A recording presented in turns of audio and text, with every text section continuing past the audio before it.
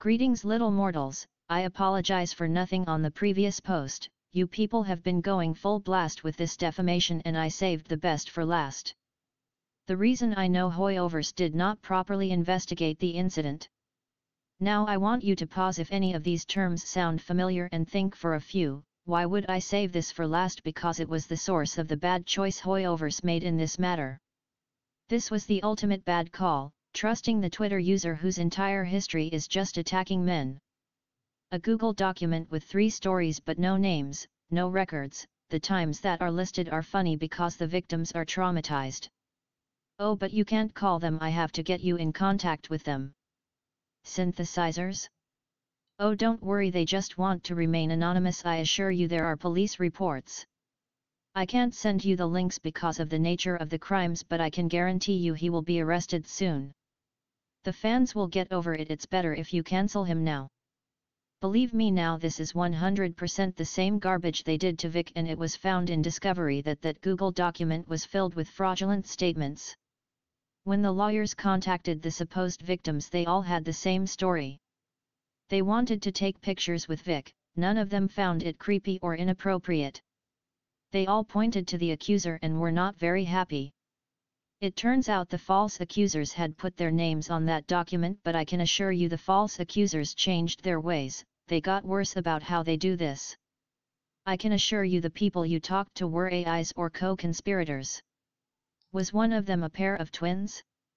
Yeah, they made an appearance in the Vic documents. How about the prostitute that knows Todd? Should we tell Elliot to call Ty Beard? Their tactics never change, the tools they use do. Now they have deep fakes and access to a known gender terrorist, Jamie Markey, who is herself a voice actress. I would say if one of Elliot's friends ever sees this specific one in the series, yes, tell him to call Ty Beard, get a recommendation and sue. 100% Hoyoverse wrongful termination based off their known history. They did not do their due diligence in cross-checking any of the information the Twitter user provided. 100% the documents are fabricated. 100% what they did was defamation. Damages have occurred. Lastly, 100% the VA will likely not be recoverable. After all, who would want to work in a den of snakes who believe blindly false lies? And not just any lies, a list of so many current buzzword salad lies from random people. A document with no names and no collaborative evidence outside the false accuser. How this one got past anyone who has seen or heard of the Vic case is beyond me. Though I can say I am not surprised, hypocrites do run in the anime commentary community. Vic as in the voice of Edward Elric from Full Metal Alchemist, Crow from Ruby, Browley from the DBZ movie. The man these monsters targeted before Elliot was too big to take down, but they did this exact garbage before and it was all recorded. Again, if Hoyoverse was serious about this, they would have done better in discovering what the Twitter user really was a scam.